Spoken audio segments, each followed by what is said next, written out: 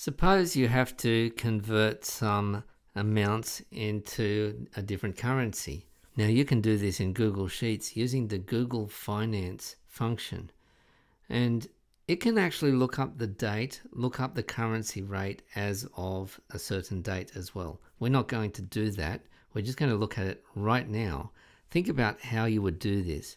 Convert US dollars to Canadian dollars or to Australian dollars or to the British sterling pound.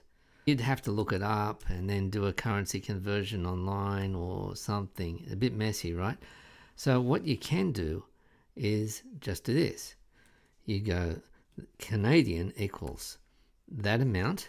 That's what I want to convert. So here's an easier way to do it. You can use the Google Finance function.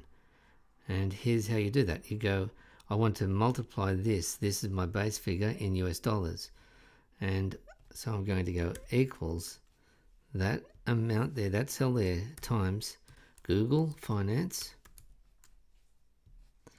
And then what I want to do is double quotes. I want to say it's currency that I want to do, colon, what I'm converting from, US dollars, what I'm converting to, Canadian. And now as soon as I hit that, done. Now I can copy that formula just by clicking here and it will convert all of these down here as well. If I hit double click here, it has converted them all.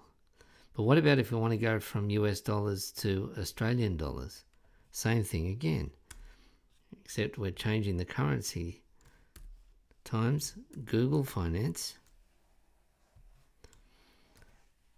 currency, colon, USD, AUD. And then I mark this, double click, and so that's converting from the US dollars through to Aussie dollars.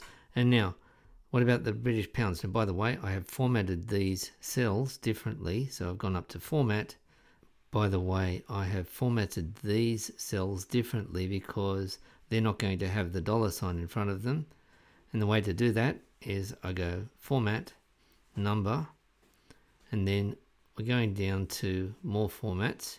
I've actually got British pound sterling there because I've just used it before, but I'm going to show you here more currencies, and then I can select whichever currency that it is that I want, or the one that I want is the British pound sterling, and I apply that, and there's the pound symbol. But now we still have to do the conversion, so let's do that.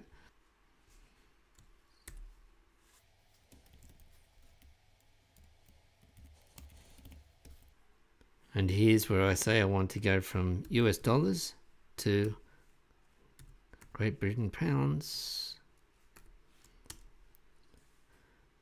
And once again, I can double click or just drag and drop to get the conversion. And so then if I need to change the price of this service, and that's going to say $3,000, watch what happens to all of these. $3,000 US, as soon as I hit enter, it converts them all.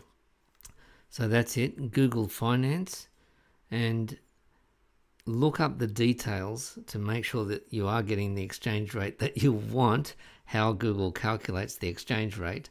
And Google Sheets, using the Google Finance function, can look up historical currency conversion rates.